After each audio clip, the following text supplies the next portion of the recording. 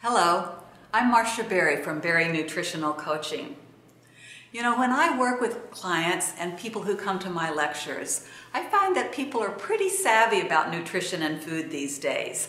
They understand a lot from reading and from television, but I discover also over and over that there are about 7 mistakes people make. And I want to share with you today one of those mistakes so that you don't make the same mistake. And that is going to diet soda. You know, a lot of people struggle with their weight these days. We have a 66% incidence of overweight and obesity in our country. And so people logically believe, well, if I get the high fructose corn syrup or the sugar out of my soda, I'm doing myself a favor. Unfortunately, the studies showed just the opposite.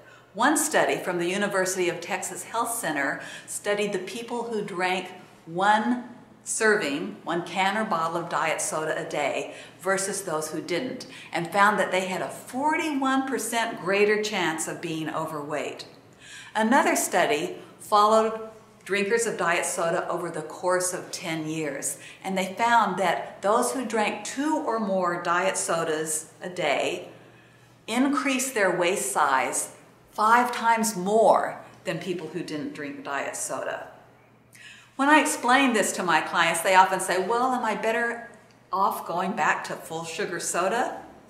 Unfortunately, it doesn't work that way.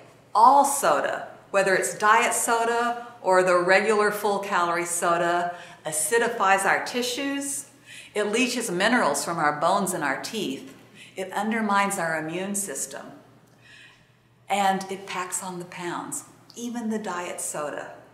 A better choice would be something like tea. I mean, you have many choices out there, but one that I like is tea. Whether it's green tea, bancha twig tea, African red bush tea, or an herbal tea like chamomile tea. Each one has something different to offer in the way of antioxidants, and none of them add calories. Cheers.